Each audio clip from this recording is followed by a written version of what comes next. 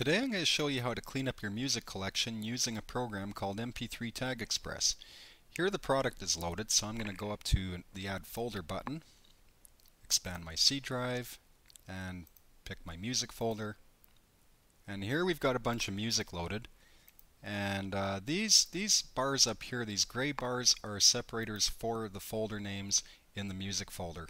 And so you'll see how this works after in terms of working with multiple folders at the same time. So the first thing we want to do is we want to get rid of the album in the track title, which is a problem. We don't want that. So let's go ahead and block these files, and we're going to right click and go to Trimming Operations, Trim Artist Album, and we want to trim the album from the title. And this auto trim residual characters, what that'll do is that'll remove any extra dashes or white space that we may have in there. And those are fixed, and we want to do the same thing with the file names. And so go ahead, right click, Trimming Operations, Trim Artist Album, and we want to trim the artist and the album from the file name. And there we go. Those are all cleaned up. And the last thing we might want to do here is we want to get rid of the capital I in this word in the album, so we'll go over to Edit, Album Year, we'll get rid of the capital I, put in a lowercase I, and we can put a year in while we're at it, 1970. We'll go ahead and we'll save. And there we go. Those are all nice and consistent. And so now for the next batch, you can see that we have no tags, and that would be a problem if we tried to sync these tracks over to an iPod, an iPhone, or an iTouch, because iTunes will require that you have a track title. And so we're going to fix that by selecting all these files, and I have my music arranged in such a way where I've got my artist, and under the artist folder I've got each album. So in this case I've got Isle of Wight, Cry of Love, Ultimate Experience. Those are all under my Jimi Hendrix album. Now I can use that folder and the file name structure to derive the tags, and so I'm going to go ahead and I'm going to do that. Now rather than right clicking, I'm going to go up to the series of buttons up here. These are quick access buttons, or speed buttons if you will, and I'm going to go ahead and clone to tags, clone folder and file structure to tags. And now we have an artist and we have an album. And what we're left with is these, which have the underscores, and we want to get rid of that. We also want to get rid of that in the track title as well, because on an iTouch or an iPhone, as you know, this is going to end up being really wide. We won't see all of our titles properly. So we're going to clean that up. And to do that, rather than using the trim artist album function, we're going to use the custom replace function, and so that is found right here, trim custom. And I could type this all in, but I won't. What I'm going to do instead is I'm going to click on the first item, and I'm going to copy from the title, or I can copy from the file name. I'll copy from the title, and what that's going to do is that's going to copy this title into the Windows clipboard. Now I'm going to go ahead and I'm going to select all these and go up to Trim Custom, and I'm going to paste that in. I could also use the Control V to paste it in, and the paste button makes it easy, and so I'm going to just back this off and get rid of those characters. And now we've got the string in there that we want to replace with nothing, which is a default. So we want to replace the Cry of Love with nothing in the title tag and in the file name. And we can click this replace button, or you can just press the enter key and that'll accomplish the same thing. And there we go.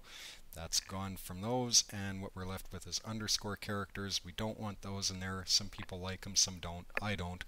So I'm going to go up to trim replace, trim special characters, and I'm going to want to trim one underscore, or it could be 2 underscores, could be 3 underscores. In this case, just 1 underscore replaced with nothing in the title tag and in the file name. We don't care about artist, and replace. And those underscores are now gone. And what we need to do now is put in a track number so that these will end up in the right order in our playback device. And so go up to track numbering and renumber tracks in order, and they're all numbered in order. And now down here we've got the same thing going on, so I'm going to go ahead and I'm going to use that same clone to tags, clone folder and file structure. Then I'm going to go up to trim replace artist album, and I want to replace artist and album from the title and artist and album from the file name, as well as all these residual characters, and that's done. And then all we need to do is put in track numbers, so renumber tracks and orders, and those are done. Now the other thing is, you'll notice that we have I do like to sometimes have the track number in the track title, and also for the file name. You'll notice that there's 3 different things going on here with those numbers. These are missing a dash, they've got a space. These have a dash, and these have an extra space on either side of the dash. And so to make all these consistent, I'm going to block all these at once. Keep in mind that again we're working across multiple folders, which is very, very time saving. And I'm going to trim the track number from the title, and I'm going to trim the track number from the file name. We lost our track numbers. However, we can get them back very quickly by going up to track number, prefix track title with track number, and prefix file name with track number. It's important to note that the track number insert function is dependent on your track number right here. So you can go ahead and you can operate across multiple folders, and you will get the track numbers in sequence for each folder. However, if we didn't have any track numbers, we could always renumber these all in one big batch, and this is great if you're talking about collections where you got CD1 and CD2. Then you can just renumber them all in order and have them all play back in the right order and not have to worry about them getting grouped by track number. So that's a pretty cool thing. And so those are all done. Now the last thing we might want to do is just make sure that the genre is okay, and in this case the genre is missing for most of them.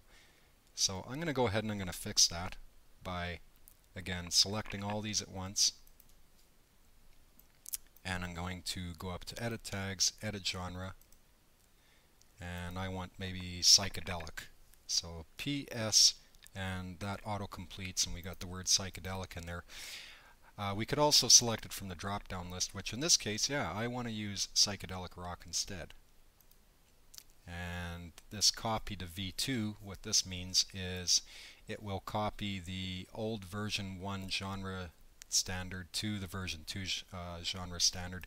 And version 2 allows you to use a customized genre description, whereas version 1 is preset. So we'll go ahead and we'll just save them like that. And now we've got 2 different, we've got version 1 and version 2 genre. Version 2 is custom, and we're going to save all these, and those are completely cleaned up and ready to go. Nice and uniform, easy on the eyes. Now down here what we've got is we've got a lot of inconsistencies going on with the artist name. We've got the track titles missing, the album is missing. In this case we can't rely on the clone folder and file function because we only have a handful of miscellaneous files from this artist, and we don't have an album folder underneath it. So I'm going to use a different cloning feature. I'm going to clone the file name to the artist and title tags this time. And there's our track titles, there's our artist filled in. However, as you can see, our artist name is inconsistent. Now that would create a real problem if we sync these over to our iTouch or our iPhone, because these would all end up in their own little folders and be a heck of a job to navigate them. So I'm going to go ahead and I'm going to make them consistent by clicking on the first one and copying from artist, blocking all these and pasting to artist. And now they're all the same. Now all these will end up in their own folder on my playback device. And we're missing an album here, and so I'm going to go ahead and select them all again. I'm going to go to Edit Album, use the Paste button because Manhattan Transfer is already on my Windows clipboard, and I'm going to put a dash in and miscellaneous. Don't care about the year, go ahead and save, and there we go. So we've got artist and album consistent. And the other thing is these track titles are mostly in lowercase. Now, to make for better readability, we can normalize those. So go up to normalize text, normalize title, and they're all properly capitalized. And what you may want to do if you've got a handful of miscellaneous files, you may want to put them in a given order, so you can move these around in the list just like that. And once you're satisfied with the arrangement, you can click on all these and renumber them in order, and now the tracks will play back in that order. So I want to go to track numbering, prefix track title, and voila. And now we want to pick a genre. I'm going to pick jazz.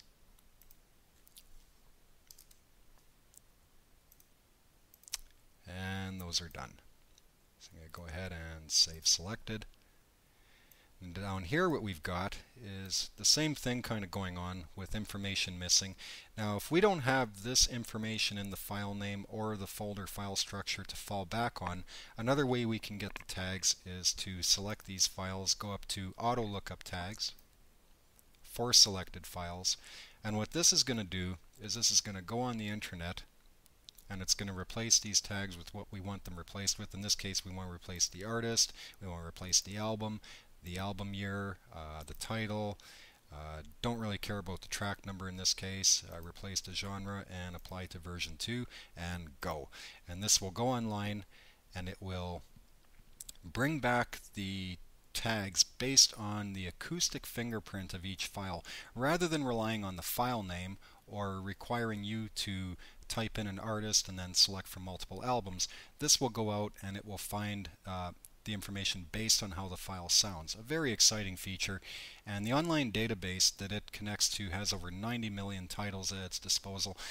And one thing to note, however, is that the results, as you can see, may not always be 100% consistent. And so we'll have to do just a little tiny bit of manual cleanup on those as soon as this is finished looking up the tags. Keep in mind that you could run this overnight on your collection and bring back all your genre tags, and so all your music is properly stamped with the right genre, or you could also replace your artist, your album. It's up to you. I would go and review any changes that have been made by this procedure to make sure that the results are correct. And so in this case I want to fix the album, copy from album and paste to album, and those are consistent. And all we need now is track numbers and prefix the track number onto the track title, and those are done. However, we do have these square brackets in the file name. I don't like square brackets. I want to get rid of them, so I'm going to block all these. I'm going to go over to trim special characters, and I want to replace square brackets with nothing in the title tag and in the file name. In this case, just the file name, and replace, and the brackets are gone. We'll go ahead and we'll save those. And now the last thing we have here is we've got the infamous track 1, track 2, track 3, track 4, etc., etc. Because we've got the tags already present, we can use those tags to rename the files. So I'm going to do that. I'm going to block them all. I'm going to go over to rename move files, and I'm going to rename the files to match the title tag. And that's it. They're done. And so this concludes my video, and in my next video I'll be talking about how to rip audio CDs. And the website for this product is www.mp3tagexpress.com. If you go there, you'll find more information on the product and be able to download it. Thank you for watching.